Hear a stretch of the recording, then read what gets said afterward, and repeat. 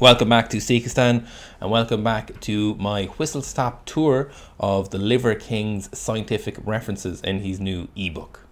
So recently, Brian Johnson, or the Liver King, or as the Liver King as he refers to himself, released somewhat of a kind of a pamphlet for his 9 ancestral tenets, his kind of main things he promotes. And in those, I noticed he referenced about 43 different scientific studies, or scientific studies as we'll get to in a little bit. Now, before we get going, I just want to say, as I've said before in the past, anytime this came up, I'm a big fan of this style of, or this kind of lifestyle, or this style of nutrition. I'm not joking you, this is a liver from a fallow calf that Fitz shot at the weekend. I've been eating heart and liver for years, you know. Literally Fitz will attest to, like, anytime the last 4 or 5 years, anytime he goes out, I'll be like, if he's out by himself, or if we're not out together, or if I'm out or whatever, I'm always looking for the heart and liver, something I've been at for years. You know, I'm not saying I came up with it myself, but it's not because of Liver King. But I do really like the lifestyle. I do like the stuff he promotes. I also, unbeknownst to me, I didn't realize the Liver King and Ancestral Supplements were the same company. So just to be clear, if I ever do a kind of day in the life video and I show you what supplements I'm taking or whatever, I use Ancestral Supplements. They are Brian Johnson's or Liver King's desiccated organs. I was introduced to those about 2.5 years ago, well before Liver King came about, from Paul Saladino. So he used those before he set up his own Heart and Soil company. I would like to use Heart and Soil, but you actually can't get them delivered outside of the US and Canada. They get stopped at customs, which is unfortunate. However, Ancestral Supplements do, they do make it to Ireland, so I use those. This is long before the Liver King had ever kind of started his whole social media campaign. So just wanted to say those before we get going. If in future something different comes up and someone sees that I'm using Ancestral Supplements and they're like, oh my god, you never said that, even though I'm here to both support Liver King and tear apart some of his references, because I wanted to do this because I know a lot of people won't have time, and a lot of people aren't going to look through every one of these references, but I will, because I'm very interested in see. Now, we're not going to go through all of these. What we're going to do is we're going to pick some of the more interesting ones I found, some of the very, very novel things, some of the more interesting aspects of some of those references. That will be the good, and then we're going to look at the bad. So literally some of the straight up bad references that either contradict what he's saying in the sentence, or just straight up don't support what he's saying, or they're just not even correct references, which is a little mildly irritating, but needs to be noted. Why am I doing it? Because I think a lot of people won't have time to do this. I think it's certainly interesting. I find the science behind this very, very interesting. I'm incredibly interested in the people who are far behind the lines of social media and are doing actual research on these kind of things and trying to come to the forefront of public health, and are trying to see why are hunter-gatherer societies, for example, much healthier, far lower risks of cardiovascular disease and all the aspects in that. And without making it kind of magic-y and make it seem airy-fairy, they are actually looking into the actual biological mechanisms of why they're doing that. And I was very interested in seeing some of the references here that he would have found that I might not have been aware of. So there is some very interesting things from that. Some of them are quite surprising, and then the others, as I said, aren't great. So let's get to it. We'll start with the good, because I think it's probably a better way to start this and get into it. So there's a lot of references. We're not going to go through ones, for example, where he talks about, for example, like the function of vitamin A, or there's some references on Native American sleeping habits and circadian rhythm. We know that stuff is fairly well grounded in science. It's, you know, it's nothing crazy. It's nothing that I'll read out to you or I'll have a look into and I'll tell you guys, and you're all aware of that, like sleep waking cycles, processed food bad, get sleep on time, vitamins and minerals essential for life, the whistle stop kind of, you guys know that stuff. There's no point talking about that thing. So I'm going to look at some of the more novel aspects of some of these references. So I'll read the quote from the Liver King's ebook, and then we'll go from there and we'll have a look at the reference. So, fun fact, it is believed that our ancestors spent even sedentary periods in active rest. So that's in quotations, i.e. the squat position. So that takes us to number 18. So if we'll go have a look at number 18, it'll take us to the PNAS. So is the Proceedings of the National Academy of Sciences of the United States of America. I'll be honest, I'd never actually heard of PNAS before, so I am unaware of the weight of the journal. Obviously, I would not have spent a lot of time when it comes to biochemistry or other aspects into PNAS. So if anyone knows if PNAS is a weighty journal, let me know. So the research article is Sitting, Squatting and the Evolutionary Biology of Human Inactivity. So this is coming from the University of South California, Los Angeles. So the Human and Evolutionary Biology section, Department of Biology Sciences.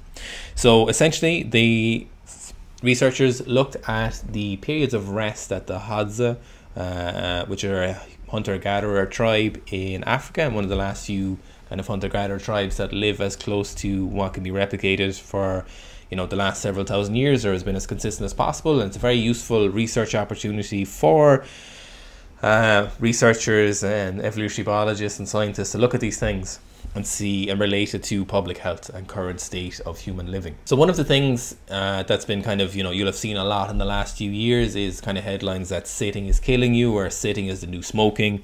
Or if you work in a corporate environment, for example, you'll have seen all of these softwares that come up on your computer and they'll tell you to move every half an hour and do a load of stretches and then get up and walk around. There's been a lot of back and forth, and there's been a lot of good kind of science on both sides. There's a lot of reading for there if you want to go look for it.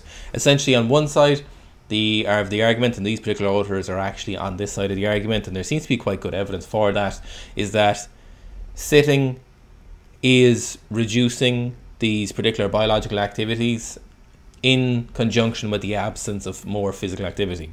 So they're saying that particular aspects of sitting are causing the absence of particular biological things that are progressively useful for your health.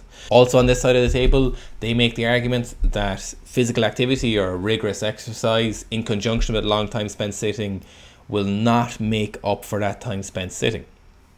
Now on the other side of the argument, there is people who are saying it's not really sitting that is causing the issue, it's really that the lack of stuff that you're not doing while you're spent sitting is causing the issue. So they're kind of saying it's more of a correlation with people who spend a lot of time sitting probably don't live as healthy, or certainly not doing as much exercise, as there's only so many hours in the day. And so if they spend a lot of time sitting, they're probably not doing these other rigorous activities. So the authors of this article are more in favor of that the sitting itself is causing an issue, and in the absence of sitting, or the absence of physical activity when you're in a sitting position, and the biological mechanisms are causing those issues and will be detrimental to your health. So they looked at the Hadza. What they found essentially was that the Hadza actually had similar rest times or periods of downtime in terms of in relation to industrialized society. So they had like UK, Australia and America in relation to those. The Hadza are in Tanzania for anyone wondering. And they found that basically they had similar periods of inactivity. However, the actions that the Hadza spent in their periods of inactivity were much different to the things people in industrial societies, people watching this, do when we're in those periods of inactivity. So essentially what they found was that the Hadza spent time in active squatting positions, active kneeling positions, or assisted squatting postures. So these are things like, you know, you're sitting on the ground, you're sitting in a squat, you know, you are not sitting relaxed into a chair. So there's some evidence that sitting itself for long periods of time does have negative biological effects. For example, one of these, and they reference it in this, is the lowered production of enzymes that metabolize or hydrolyze lipids in your blood. So this is quite well documented, is that when you're sitting, these enzymes are much less active, and I think the production of these are much less common. So there's probably more of these, and I'm sure these become more apparent as time goes on. However, one of the things, for example, it was quite interesting that the active rest positions that the Hadza were spending time in, the muscle activation was actually in some periods as close to 20 to 40% of the muscle activation of walking. So even in their rest, they're nearly half as active as they are when they're sitting. And the authors are making the argument that you cannot make up for these several hours a day. There's just no way you'd be able to exercise this much to eliminate the benefits of being in these active rest positions. The overwhelming evidence in favor of physical activity, intense physical activity, being crucial for long-term health and the development of our species is almost not up for debate, and this is hugely contributing to that. So I think it's very, very interesting. Something I've been paying close attention to is the kind of sitting argument. It is quite interesting. For a period of time, I did seem to I would have agreed with the people who are saying that it's not really sitting that's causing the issue. It's just kind of the absence of the activities that you're not doing while you're sitting is causing the issue. but it seems like you probably can't make up for that fully. So will I be getting rid of our chairs in the office? Probably not. But if you do look at those researchers in their offices, if you look at universities, for example, a lot of them will have sit-stand desks. So take note of that. So I think this is quite interesting for anyone wondering. Sitting may be an issue, but I'll still probably be sitting in chairs. Sticking with the Hadza, we are going to go and look at the dietary activities or the dietary composition of the Hadza, so their macronutrient breakdown, which I thought was something that I'd never seen before and I thought was incredibly interesting. So the quote from this is, the high energy output of traditional peoples is directly associated with the evolution of our larger brains and badass endurance capabilities. 19. So that takes us to 19. So let's take a little tour on over to number 19. And what's 19 taking us? That is taken to Wiley Online Library, Obesity Reviews, World Obesity. It's titled Hunter-Gatherers as Models in Public Health. So quite interesting title. This is coming from, where is this coming from? Been cited 64 times. That's a fucking lot of citations for any article. So that's very, very interesting. And you know, that does add some weight to the article if a lot of people are referencing them. So they also looked at a variety of different hunter-gatherer tribes in Africa. Now there's a lot to this. It's very, very interesting. But one particular part I want to go down to is their table 1. So diet composition, blood profile, blood pressure in hunter-gatherers and other small-scale societies. So let's just take, because they have a full composite of the macronutrient profile breakdown of Hadza versus the US standard American diet. So first off, we have protein. Percentage of the diet for protein for the Hadza was 24% of the diet. A quarter of their caloric intake was protein. And then in the USA, it was 12%. So the Hadza consumed twice as much protein as the USA. Actually, before we continue as well, it just important to mention why would we look at the Hadza. Well, hunter-gatherer societies have vastly lower rates of cardiovascular disease. We're talking like less than 1% in some circumstances. Their health span, their quality of life until old age is very, very high. Their chronic diseases are very, very low. So it's not kind of appeal to nature fallacy. It's kind of well documented. So it is really worth looking at what they're doing. So success does leave clues. So I think it is, it's not an appeal to nature fallacy to say, you know, the kind of that kind of romanticization of nature and hunter-gatherers. There is good reason that we should look at those and what we could learn from that. So Hadza, twice as much protein as the USA. Carbohydrates were about 20% more than what the US standard American diet was. So 65% of their diet was carbs and 46% of the US diet was carbs. So that's very, very interesting. Now here's another very, very interesting. Just 11% of the Hadza's diet was fat, dietary fat. 42% of the USA diet was fat. So incredibly interesting.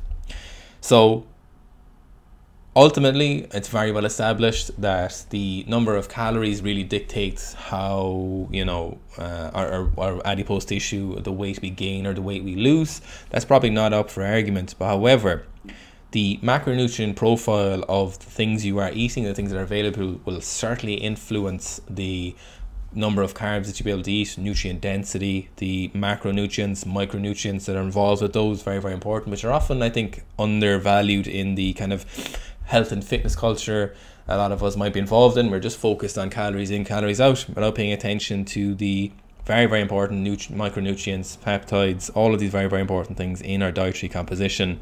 And, you know, if you are eating a very low protein diet, and certain amounts of these micronutrients might be only present in high protein foods, for example, so you will be likely getting less of those. So it's very interesting to see an actual macronutrient breakdown of those. One very interesting thing with that is the number of carbohydrates consumed as well. So it's very, very rich. Primarily their diet is a lot of protein and a lot of carbohydrates, which, you know, for a long time carbohydrates have been somewhat demonized.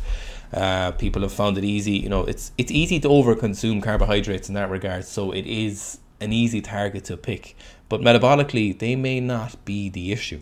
This article also goes into the level of activity that the hunter-gatherer tribes go through. So they're looking at literally some days 6 to 9 hours of just physical activity, so quite a bit more than we would be used to in industrial societies.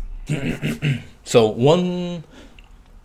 another aspect was the total energy expenditure during the day was actually quite similar to adults in the USA. So it wasn't really the kind of lack of movement or the energy they're expending. It was really the composition of their diet. Now, that would be obvious to some people, but it never, there was a rising obesity pandemic in most countries. Ireland, for example, is similar. So it always bears worth reiterating the quality of food is very, very important. And of course, the macronutrient profile and caloric density. Now, there's a whole host of things that you go into in this article. I think there's a lot of things you could read in it. I think if you're in any way interested in this, I would highly recommend you go look at these and have a read of them. But there is one interesting passage that I just want to bring up, and I thought was quite interesting, is the role of honey in hunter-gatherers' diet. So we just never hear of honey being that kind of sexy food substance. In Western societies or industrial, mostly we see just honey poured on people's morning acacia berries or their porridge or whatever, their acacia bowls or whatever the fuck you call it. But we never really hear them talk about it in this much. However, first, the Murdoch entries do not include information on honey composition. This oversight is important because honey accounts for a substantial portion of the diet for many hunter-gatherer groups. For example, among the Hadza, Marlowe and colleagues have estimated that honey accounts for approximately 15% of energy, ranging monthly from 1 to 50%. So 50% of their daily energy could have been made up from honey. That's just a lot to think on. Like, how useful was honey? Should we be eating more honey? Is there intrinsic properties to honey that is useful? Is honey just a source of carbohydrates and is irrelevant? Is the glucose and fructose mix just something? Is there something unique to that? Some people would argue yes. Others would just say it's simply those carbohydrates and they're irrelevant to the equation. Very, very interesting though, I think. More zoomed out than that though is that, the carbs shouldn't be demonized essentially if you are maybe earning them. Alright, so again, as we've seen, there's loads of interesting things in these and loads of noteworthy points, but I think I've covered more of the kind of interesting ones I found interesting. If you have any thoughts on those, let it in the comments, feel free to let me know. Lastly, we're going to move to the last kind of positive point, or the last kind of interesting note from this that I thought was very, very interesting, and Fitz did as well. So it is number 4. Lastly, we'll move on to the last kind of good point of this review, or the last good point of the interesting aspects. So, man-made surfaces barricade the release of free radicals, a vital anchoring process to improve overall sleep quality, blood flow, mood, and mental stability. So there's 4 and 29. Well, let's go take a look at number 4. In PubMed, which we've all heard of, NCBI, National Centre for Biological Technical Information, it is on earthing or grounding yourself. So honestly now, if you'd said earthing to me before grounding prior to probably reading some of this research stuff, I would have been like, that's nonsense. There's surely no evidence to earthing or grounding. People talk about their ions or electrons transferring to the earth. But this is essentially a meta-analysis of grounding or earthing. It's called Earthing: Health Implications of Reconnecting the Human Body to Earth's Surface Electrons. Now, there's a variety of different... So this is essentially a meta-analysis or a combination of different articles. There is looking at sleep, stress, pain, cortisol, difference between grounding, control groups. Now, obviously, I didn't read all of the articles that they're referencing to study, so I didn't go into one of those. But there is quite a few of them that they reference. They seem to be using reasonably rigorous tests, or, well, not rigorous tests, but I would say worthwhile tests that would produce notable events or results. For example, there is earthing reduces electric fields induced on the body. There's earthing looking at sleep, reduction in overall stress levels and tensions, and shift in ANS balance, confirming shifts from sympathetic to parasympathetic activation, immune cell and pain response to delayed onset muscle soreness induction. There's investigations into the pH and the substrate which particular endogenous enzymes are active in.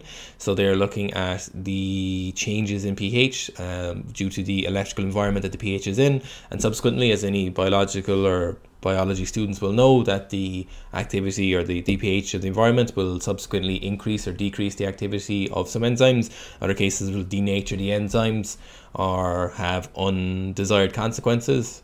The arguments they're making in some parts of this, which I thought were quite interesting, was that the changes after grounding positively affect the environment with which certain enzymes activate due to the changing of a favorable pH. I'll just read a little quote from it. So we can predict that such charge differentials will influence biochemical and physiological processes. First, the structure and functioning of many enzymes are sensitive to local environmental conditions. Each enzyme has an optimal pH that favors maximal activity. A change in the electrical environment can alter the pH of biological fluids and the charge distribution of molecules, and thereby affecting reaction rates. The pH effect results because of critical charged amino acids in the active site of the enzyme that participate in substrate binding and catalysis. In addition, the ability of a substrate or enzyme to donate or accept hydrogen ions is influenced by pH. So there's a lot in this kind of review article. I thought it was just very, very interesting that there was any legitimate science in regards to grounding. I tried it last night, I'm not going to lie. I tried grounding before sleep because they said it positively influenced sleep. I don't have bad sleep, I sleep quite well, but I'm always looking for better sleep, faster, get to sleep, more deep sleep, more well rested the next day, wake up better. I'm always looking to get the most optimal sleep I can. So if this is something that is essentially free, and if it is beneficial, I'll give it a go. And they have obviously articles in relation to qualities of sleep, subjective sleep, and length of time spent asleep, but I felt like last night's sleep was quite a good night's sleep. It's something I'm going to try for a little bit longer and see what happens. I would just encourage you to go read this and have a look at it. The fact that there's any research on earthing or grounding is, to be honest, mind-blowing and slightly... to be honest, it's pretty interesting that there's any research in it and people are taking it seriously. There's quite a bit of research on it and seems to have some biological effects. Yeah, I think that's as the last good point, that is probably the most interesting aspect, is that there's any research at all on that and if there is meaningful results from it. Now, unfortunately, we have to get to the bad, or the just downright unscientific and poor quality referencing. So first up is his claim to sleeping on hard ground or sleeping on a floor. So let's just go find that. Liver, Brian Johnson says, when they're not releasing hormone disrupting chemicals and off-gassing flame retardants, they're locking us into one position, impeding our natural twists and turns that assist into building a robust muscular structure. To break new ground, sleep on it primal. So I saw 43 and I was like, alright, there's some kind of reference for this, there's some kind of research in relation to this. I am neutral to the idea of sleeping would be beneficial on hard ground. Would I go do it? Probably not. I like my bed. But if there was something interesting in it, if there was something meaningful from it, I would definitely have a think about it and take note of it. So we go down to 43 and we find a Men's Health article. Lads, you can't be out here referencing Men's Health article. You just cannot. That's not a reference. So it's called I Tried Sleeping, the surprising health benefits of sleeping on a hard floor. I tried sleeping on a hard floor for a week. So basically what it is it's in one of the Men's Health articles in 2017, one of the authors, Paul Kitta, basically slept on a foam tiny mattress on the floor for a week after the advice of some researcher who's been doing it for a few years, who wrote a book on it.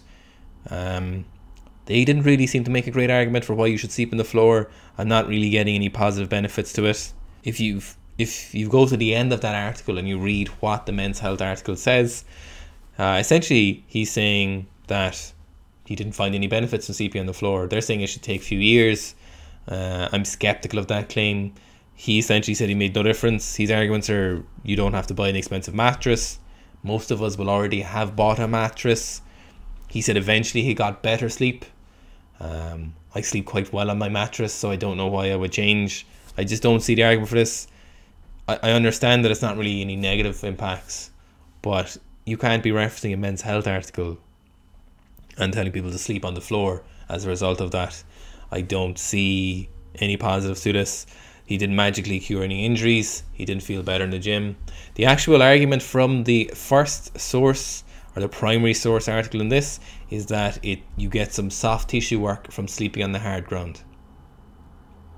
So you essentially have foam rolling and soft tissue work from sleeping on the ground, and it helps you recover, even though he said he felt a little bit sore after some nights.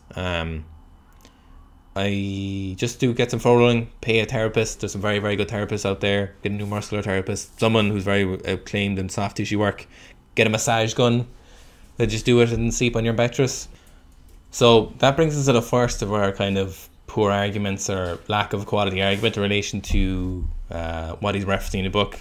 There's no real negatives to that, but I don't see the positives in encouraging that to someone. You'll see this again later. If you're going to reference something and there's a primary source, you need to reference a primary source. You can't just be referencing a men's health article. Now, sleeping on a hard floor was something that interested people in his social media, but isn't really crucial to his arguments of living a better lifestyle.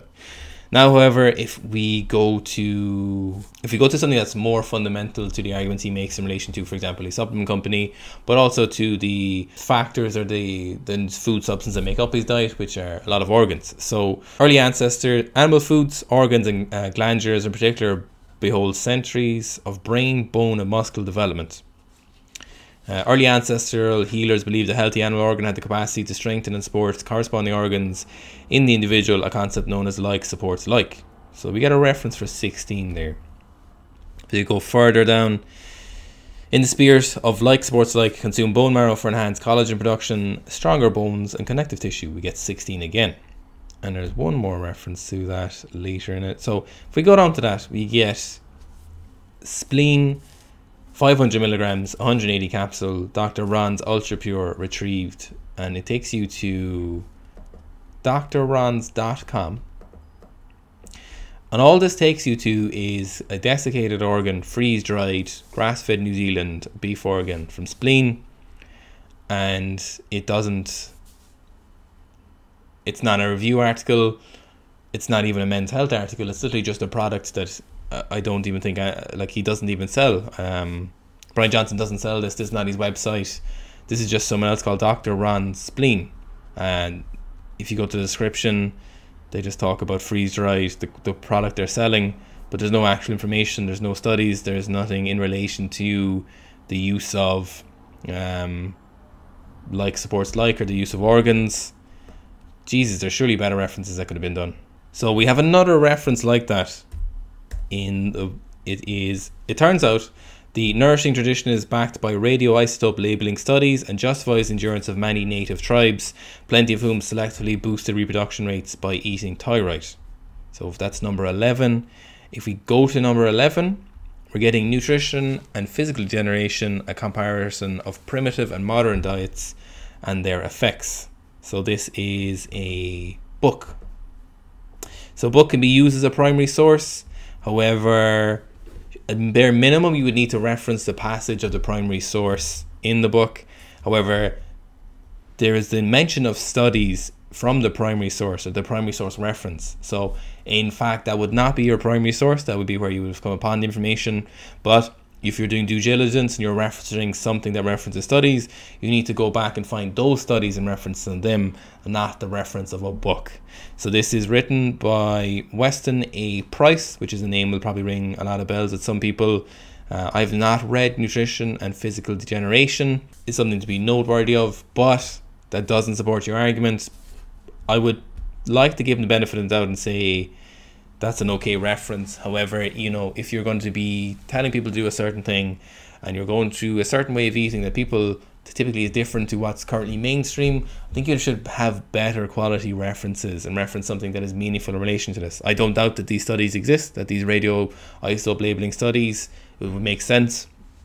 If you have a particular organ, it has a certain number of micronutrients and other cofactors and enzymes that are needed for its optimal operation. It would make sense that an organ then in a corresponding animal that was related to us would have similar composition, and thus that these would be used effectively. Amino acid profiles, for example, would be used effectively in that organ. But I would expect a better reference than that in a book. I understand this is an ebook and more of a pamphlet, but there is a lot of scrutiny in regards to that style of eating, so I would hold the standard higher, you know. And even if I do enjoy that way of eating, I still think you need to have better quality references than that. Then probably the last one that is a little bit wacky, and it's a little bit tinfoil hatty, but in some ways it may make sense. So then it's in relation to EMF, or electromagnetic fields. Now, you may have seen from his Instagram and stuff where he has like Faraday curtains. So the quote from his pamphlet or ebook is: the adverse health effects are so abundant, fatigue, loss of libido, anxiety and depression, the return on investment more than justifies the effort. Magnetic fields can alter chemical reactions in the body, so go get him out of the cave at all costs. So if we look at that reference, number 21, numbers up, it's from the WHO, or the World Health Organization. Now, unfortunately, referencing the World Health Organization in recent times due to the COVID, the Rona, the pandemic, doesn't make for great reading, unfortunately, as it leaves a bad taste in people's mouth, especially that Taiwan-China phone call. But they have a report, radiation electromagnetic fields. It's a full report. It's from approximately the last 25 years. Essentially, they talk about that there is more research on electromagnetic fields than there is on most chemicals. There's approximately about 25,000 different research articles in relation to electromagnetic fields, and the consensus is that they are by and large very safe, or by and large safe, unless you, for example, sit inside your microwave. So there is no doubt that there is a biological effect from electromagnetic fields. Now, if there's adverse health effects from those biological effects, the answer is no from the vast majority of the research. There's a good quote in this, and I'm just going to find it there. It is not disputed that electromagnetic fields above certain levels can trigger biological effects. Experiments with healthy volunteers that short-term exposure at the levels present in the environment or in the home do not cause any apparent detrimental effects. Exposure to higher levels that might be harmful are restricted by national and international guidelines. The current debate is centered on whether long-term low level exposure can evoke biological responses and influence people's well-being. The conclusions from scientific research in the area of biology effects and medical applications of non-ionizing radiation. Approximately 25,000 articles have been published over the last 30 years. Despite the feeling of some people that more research needs to be done, scientific knowledge in this area is now more extensive than for most chemicals. Based on recent in-depth review of the scientific literature, the WHO concluded that current evidence does not confirm the existence of any health consequences from exposure to low-level EMFs. However, some gaps in knowledge about biological effects exist and need further research. They go on to talk then on the particular quality research been done, why the EMF was set up. It's obviously phenomenal that it was researched. It's phenomenal that a lot of effort has gone into it. It's great that a lot of great minds have put a lot of effort into that. The overwhelming majority of the research in this report is saying that they are basically okay unless you basically sit inside a microwave or you're exposed to ionizing radiation, which you would know because you might be near a nuclear reactor, you might smell one of Fitz's farts, or you might be near a hydrogen bomb, for example. I don't really get this link because this directly or almost directly contradicts what Brian Johnson is saying in relation to its effect on your fatigue, loss of libido, anxiety and depression. This is not it's directly in conflict with what he is saying. I just don't get that one. So there's kind of sloppy references. Some of the more interesting ones are very, very useful to see, and it's nice to have been introduced to them. However, those poorer references, I think, muddy the water a little bit. Adding stuff in like that, if you're going to reference anything, I commend the effort and I think it is commendable, and if you have weighted references then it's a good job. However, if you're referencing things like men's health articles or directly referencing reports that contradict what you're saying, it's not a good look. I hope you guys enjoyed this. Make up your own mind in relation to the nutritional lifestyle and lifestyle you wish to live. I'm not trying to positively influence you in any way. I am just trying to go through what is very, very popular at the moment. Personal opinions aside, I think an interesting character at the moment. Be interesting to see where he ends up. He's over 1 million followers on Instagram already since like last autumn, which is an incredible rise to fame. So I thought it'd be useful to get this done. If you enjoyed it, let me know. If you saw anything was particularly interesting, then I'd be glad to hear it. And if you know Brian Johnson personally and you've some derogatory stories about him, I'd be all ears as well, because, you know, everyone likes a bad story about famous people, don't they? Don't they, Fitz? They really do. They do. They do. Thanks, guys, for watching. Again, not here to tear Brian Johnson down in any way or in relation. As I said, I use the supplements from his company. But, you know, if you're going to put out scientific stuff or do an appearance of scientific, then I suppose be prepared to have some kind of rigor or some kind of measuring stick held against it.